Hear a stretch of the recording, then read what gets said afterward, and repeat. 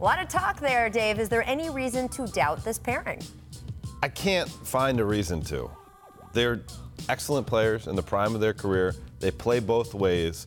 If you're going to start with foundational pieces in 2019 NBA, where it's positionless basketball, where you're able to get two guys with that experience they've already had, obviously had to carry teams. Kawhi won 2 championships. Paul George came, just shy of it because of LeBron James with the Pacers. This is a blueprint of how you'd like to start with your 2 best players. Yeah.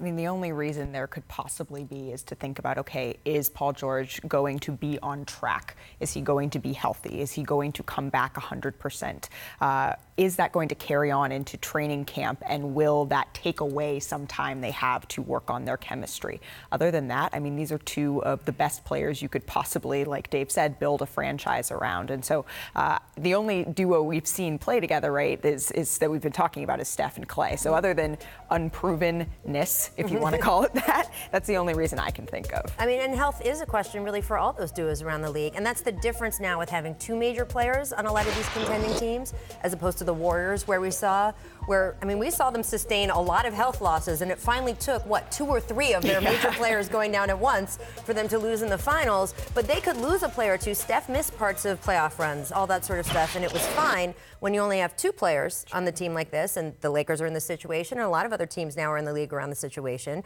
Then if one of those guys has a major injury at some point during the year or during the playoffs, then you're in trouble. I do think the positionless thing is so interesting, though, because you heard them in the interview talking about, hey, I was a little worried on draft night. I mean, it's kind of crazy that these guys, by the way, their lives have intersected. Yeah. They played AAU and high school basketball, not against each other, but near and in the same circles. They played college basketball against each other. We have the video. They were both drafted to the same team a year apart, and of course, Kawhi Leonard was traded on draft night. But Paul said, I was so worried when they drafted him, and I didn't know they were going to deal him because we played the same position. And the NBA has changed so much in just the last 8 years. Not only is that not a factor, no, everyone's like, these guys are going to be great together. They're a great basketball fit. I also, though, Dave, want to know what the response was in Laker Nation about Kawhi Leonard saying, oh, it was very, very close. On some level, there was a relief because that they weren't played. There was some concern out there. Like, were they really just brought along for the ride to use as leverage to try to get the Clippers to give up more to get Paul George?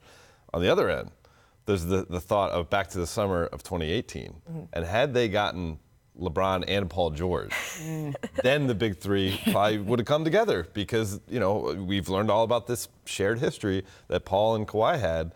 Had he already been with the Lakers, man, then you think about the possibility. But then, 1 in the hand is better than 2 in the bush. It's always my thinking. The Lakers went out and got AD. And you know what?